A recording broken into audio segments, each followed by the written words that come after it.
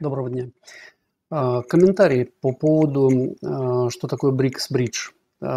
Собственно говоря, система там цифровых денег, да, придуманная странами-участницами объединения БРИКС.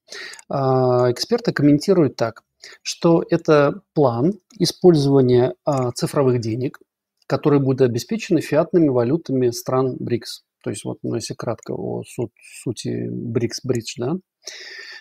Из основных аспектов отмечается: при использовании этих цифровых денег в центре трансграничных, межгосударственных фактически, да, транзакций окажутся центральные банки стран БРИКС, а не банки, обладающие доступом к клирингу доллара. Соответственно, с точки зрения безопасности финансовой системы и суверенности и, скажем так, отсутствие влияния и доминирования, да, будет означать, что ни одна страна не сможет отключить другую страну от финансовой системы. То есть один из принципов, например, там, скажем, того же самого блокчейна, да, то есть нельзя будет отыграть транзакцию назад или отключить, да, чего, собственно говоря, боятся, в чем риски финансовых систем стран. Поскольку коммерческие банки будут осуществлять транзакции через свои собственные центральные банки стран БРИКС, имеется в виду, да, им не нужно будет поддерживать двусторонние корреспондентские отношения с иностранными банками, с банками других стран. То есть таким образом будет обходиться вот этот самый, будет обойден сетевой эффект текущей системы корреспондентских счетов банков. Соответственно, участники форума стран БРИКС обсуждают вот эту самую концепцию использования цифровых валют, обеспеченных традиционными валютами, скорее национальными валютами, наверное, стран БРИКС, вот так будет корректнее, да. Вот. И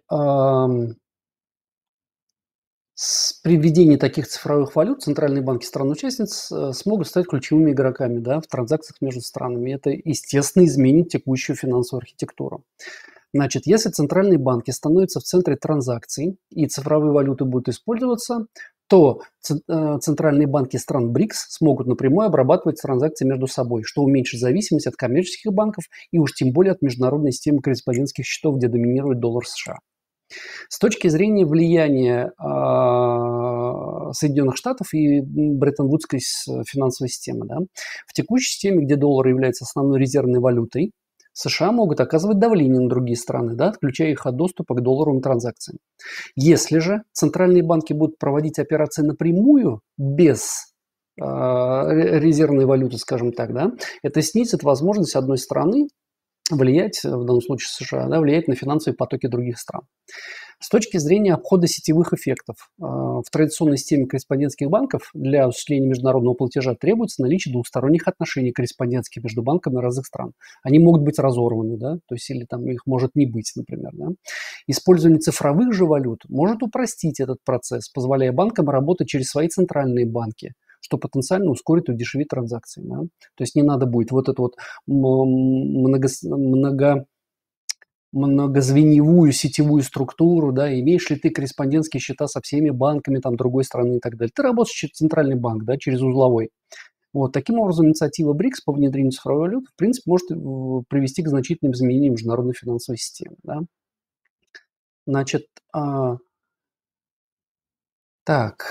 обеспечение, да, фиатная валюта. Каждая единица цифровых денег будет обеспечена определенным количеством фиатной валюты, которая, в свою очередь, будет обеспечена, видимо, ресурсами, да, золотыми резервами страны, да, или каким-то другим гарантом, каким-то другим обеспечением, да. Значит, некое сравнение такое, да, с Бреттон Вудской системой, созданной в 1944 году, была введена как международная валютная система, так называемый сговор банкиров, да, где доллар США был привязан к золоту, а остальные валюты к доллару. Эта система, как декларировалось, должна была обеспечить стабильность валютных курсов и способствовать международной торговле и инвестициям. Вот. В 1971 году США отказались от золотого стандарта, фактически отвязав, да, и она стала валютой, не обеспеченной золотом и фактически пустышкой, да, бумага, не имеющая содержания. Да. Вот, и перешли к системе плавающих валютных курсов. Соответственно, в чем суть Бреттон Вудской системы? Фиксированные обменные курсы, то есть валюты стран-участниц были привязаны к доллару США, который, в свою очередь, был на тот момент обеспечен золотом, а потом отвязан. Международный финансовый институт, был создан Международный валютный фонд, например, и Всемирный банк для обеспечения финансовой стабильности помощью странам в кризисных ситуациях. Бреттон Вудская система должна была способствовать росту международной торговли и инвестиций благодаря предсказуемости валютных курсов. Теперь, значит, с точки зрения введения новых цифровых денег и их влияния на эту Бреттон-Вудскую систему, ну, на международную финансовую систему, скажем так, да. Цифровые валюты, обеспеченные фиатными валютами стран БРИКС, смогут потенциально изменить, ну, как говорят, финансовый ландшафт и бросить вызов доминированию доллара США и Бреттон-Вудской системы. Значит, какие ключевые аспекты вот этой самой системы цифровых валют в этом случае будут, да? Центральными банками выступают посредниками. В случае использования цифровых валют эти самые центральные банки стран БРИКС могут выступать в роли посредников в транзакции, что уменьшает зависимость коммерческих банков от системы корреспондентских счетов, про которые уже говорили, которые основаны на долларе. Это может привести к созданию более децентрализованной и устойчивой финансовой системы. С точки зрения снижения влияния доллара, если страны БРИКС начнут активно использовать свои цифровые валюты для международной торговли и расчетов, это может снизить спрос на доллар и уменьшить его влияние на глобальную экономику. Да? Вот. Также это может привести к созданию альтернативных механизмов расчетов, которые не зависят от доллара. Про устранение сетевых эффектов корреспондентских счетов, в принципе, уже сказано. Финансовая независимость. Если центральные банки стран БРИКС смогут обеспечить стабильность своих цифровых валют, то это может привести к большей финансовой независимости от западных финансовых институтов и систем в целом. Особенно актуально в свете санкций, экономического давления, которые некоторые страны используют со стороны Запада. Перспектива создания новых альянсов. Страны БРИКС могут создавать альянсы с другими развивающимися странами, что позволит им совместно развивать и использовать цифровые валюты, тем самым увеличивая их влияние на международной арене. И в заключение, да, ну, точнее, не в заключение, в продолжение, внедрение цифровых валют может может стать значимым шагом Но, естественно, чтобы успешно реализовался этот сценарий по введению цифровых валют, потребуется значительное сотрудничество между странами БРИКС, а также преодоление ряда технических и регуляторных препятствий. Ну, вот еще про это же, да. То есть технологические, экономические, политические аспекты, как факторы, да, чтобы цифровые деньги БРИКС смогли создать альтернативу существующей системе, надо вот это все между собой подружить, да. Так, введение новых цифровых денег БРИКС, обеспеченных национальными валютами стран-участниц, может оказать значительное влияние на глобальную финансовую систему для последствий. Да? То есть первое – устойчивость к отключению. Если центральные банки стран БРИКС смогут эффективно управлять своими цифровыми валютами и обеспечить их широкое использование, да, это действительно сможет снизить зависимость от доллара США и уменьшить влияние США на финансовые транзакции между странами БРИКС.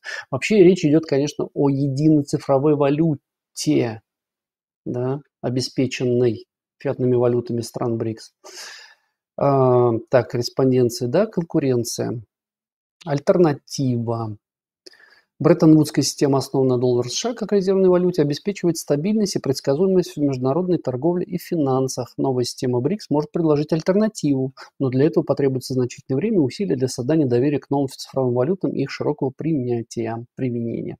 Политические и экономические факторы. Здесь не только технические и технологические аспекты, но и политическая воля стран-участниц, конечно же, да, их экономическая стабильность, готовность к сотрудничеству. Учитывая, что в БРИКС объединяются не только развивающиеся страны, да, ну и, скажем, не только страны-лидеры по экономикам, например, да, не только ведущие экономики стран, но и развивающиеся страны. Но, в принципе, это все страны с активно развивающейся динамикой. Да. Вот. С точки зрения глобальных последствий, ну, если система БРИКС будет введена и станет успешно и широко принятой, это, конечно, может изменить к изменению глобального финансового ландшафта в целом, да, и доминирование доллара, снижению, да, созданию многополярной валютной системы. Вот. Конечно, это не обязательно приведет именно к краху Бреттон-Вудской системы и зависимости от резервной валюты доллара, да, а вот трансформацию, конечно, да, может вызвать. Вот такие вот аспекты с точки зрения вот этого самого BRICS Bridge.